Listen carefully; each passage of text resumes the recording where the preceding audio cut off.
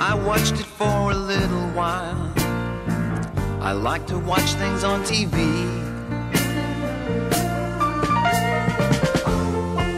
Satellite of love. Satellite of love.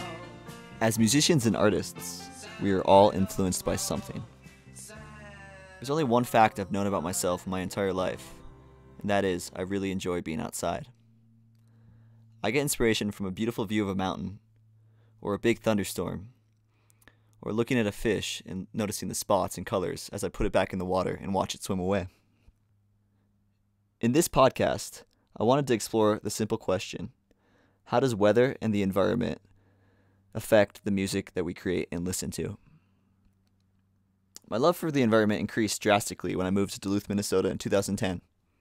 Duluth is a harbor town located on the greatest of lakes in Lake Superior. The whole town has been influenced and shaped by the lake. The vast openness you feel when you stare across Lake Superior and can't see the other side is undescribable. Jack Klander and Emma Diener are both musicians from Duluth and dear friends, but their similarities stop there. I got the chance to sit down with both of them and ask them about their influences. Jack was my first friend when moving to Minnesota when I was 13 years old. I have been in so many shitty bands with Jack and shared so much time being vulnerable, listening to music and creating music in his parents' basement. The past few years, Jack has been a mainstay in the Duluth underground punk scene. Though punk isn't the most polished type of music, the raw emotion behind it can be more powerful than any perfectly performed piece. To give you an idea of Jack's creative nature, here's a short clip of his band called Brain Bugs.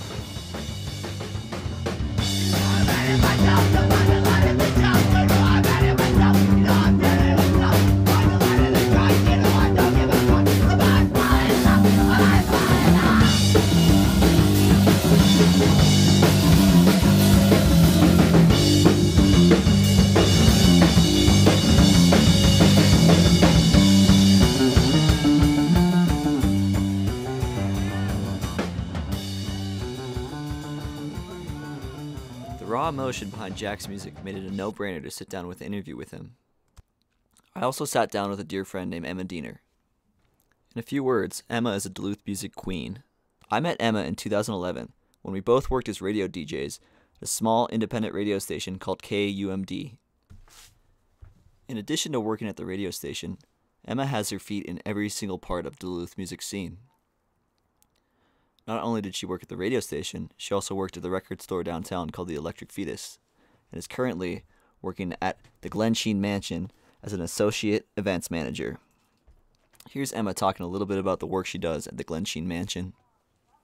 I kicked off my first day at Glen Sheen Mansion as the associate events manager with my focus on curating Concerts on the Pier and Glen Sheen Unplugged, two concert series that features Minnesota musicians. One is outdoors on the most beautiful outdoor venue I've ever seen on Lake Superior. It's an old boathouse pier, and it's the only one of its kind that's still standing on Lake Superior. And the stage is literally on the pier, and the dance floor is the water. I hope with this little clip you can get an idea of what the lake means to Duluth and the music that comes out of Duluth. In addition to all of her work, Emma also holds down the drums for an up-and-coming all-female quartet called Superior Siren.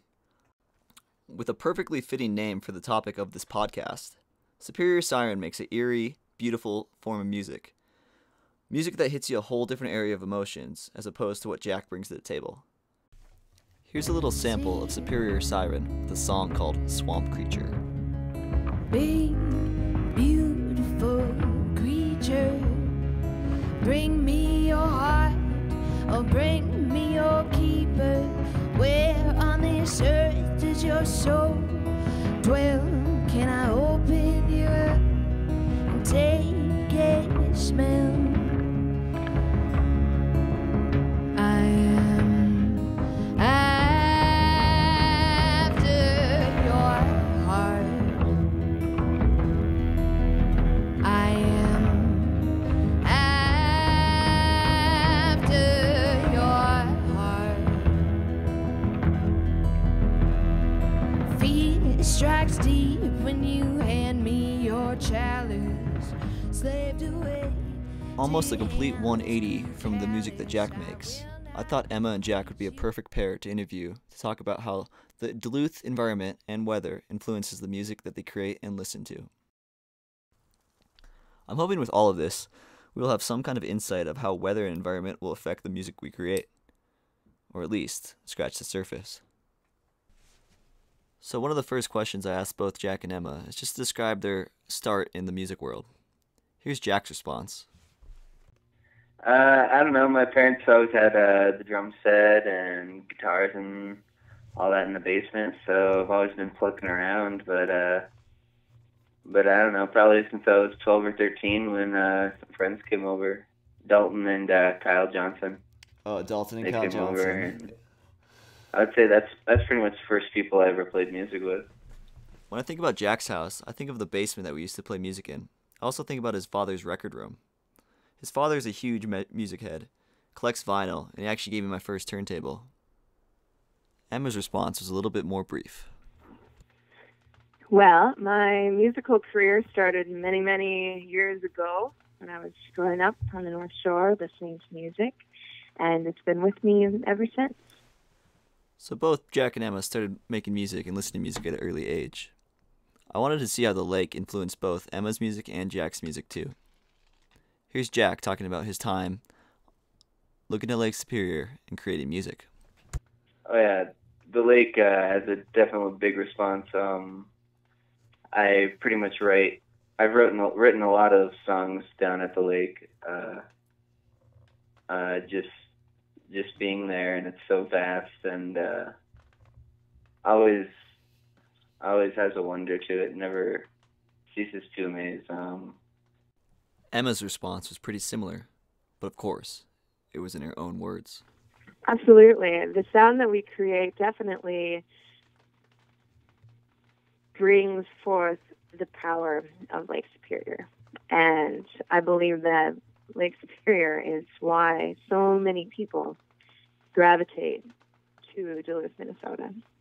There's something about the lake that is really profound.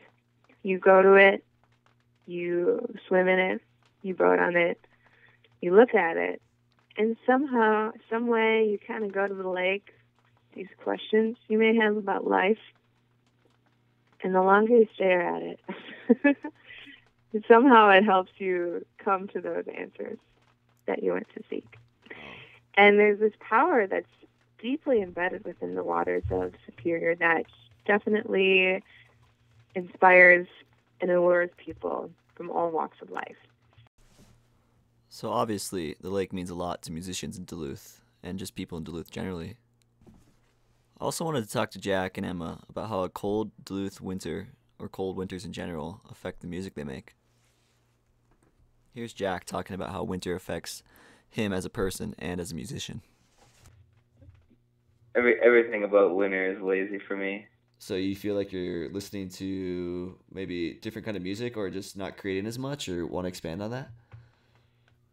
Oh yeah, just about everything. You kind of just everything slows down in the winter. Whether my music taste or what I'm doing, or everything just slows down. I don't know. I asked Emma the same question, and here's her response in her own words.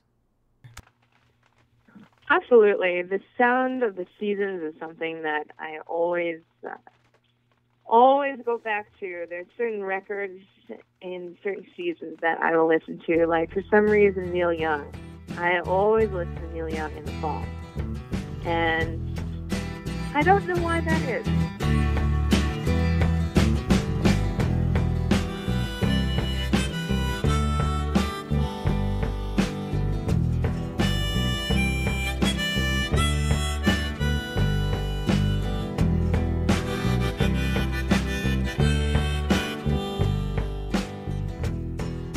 But it's because there's a certain sound that mirrors or it emanates within the sounds of that season in particular. Or in the winter months, I'll always listen to more somber, maybe melodies, like some of our local favorites. like low and so on.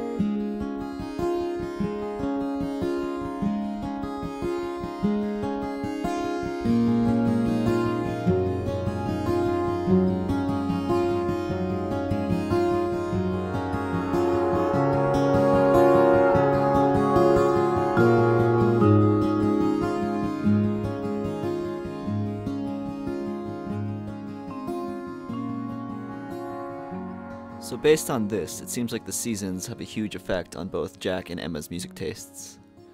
And I feel the same way. Anyone that knows me knows I'm a happy person, but I'm a sucker for sad music, especially in the wintertime. I don't know why that is. I don't know if I identify with music in the winter, or it's some way for me to feel my feelings through a different form. Whatever it is, I'm glad we have music to cope with some of the stuff that's tough for all of us. Jack gave me a little piece of information that really fit with this podcast. He talked about some of his recordings and the areas he does it, and how that affects the music he makes and creates. I actually rely a lot on just, I don't know, I've always like having my window open. I rely on like sounds from outside, even recordings, like to include that. Yeah, like the natural sounds from outside, like a bird chirping or the wind blowing, something like that. Yeah, definitely.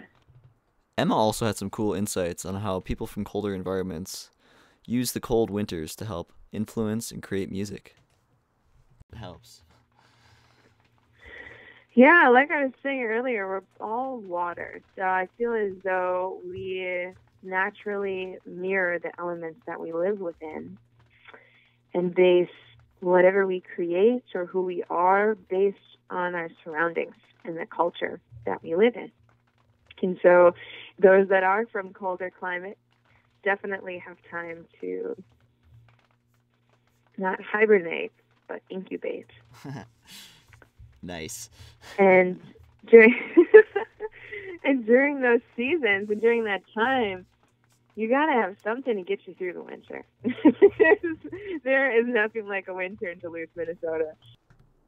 So I think with all of this, we can definitely say that winter, the environment we live in, and our location really has an effect on the music we listen to and create. Duluth being a cold climate by a giant lake is a very interesting one. I think it'd be cool to look at different areas, different musicians, see how their environment affects them. It's extremely difficult to pinpoint where creativity comes from, but I think we can say for sure that weather, environment, and the locations we live in has a huge effect on us. I want to thank Jack and Emma for sitting down with me, connecting, and talking about their creative processes. I want you guys to all think about how the environment affects you in either art, music, or whatever you do. Are we really all the things outside of us? It's hard to say, but it's fun to think about. Thanks for listening, guys. Have a good day. I like to watch things on TV.